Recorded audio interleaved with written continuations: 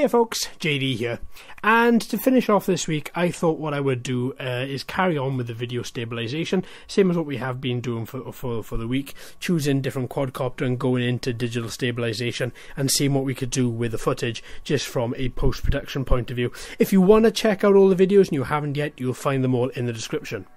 Now, what I've done today is I have chosen a quadcopter with immense stabilization. I've decided to go for the Hubsan Zino.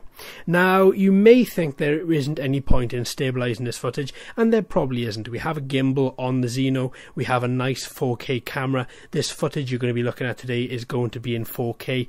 It probably isn't going to be that much different, but I wanted to see exactly what we could do with it. Now, during the past week, we've looked at some quite bad footage, okay footage, passable footage, and we've actually seen the difference of not having a gimbal and then digitally stabilizing the footage separately. With this, I want to see exactly what it's like when we take already stabilized footage in the form of a gimbal, stabilization, and add some digital stabilization to the top of that. Does it make it better? How is the video quality? How much have we got to zoom in?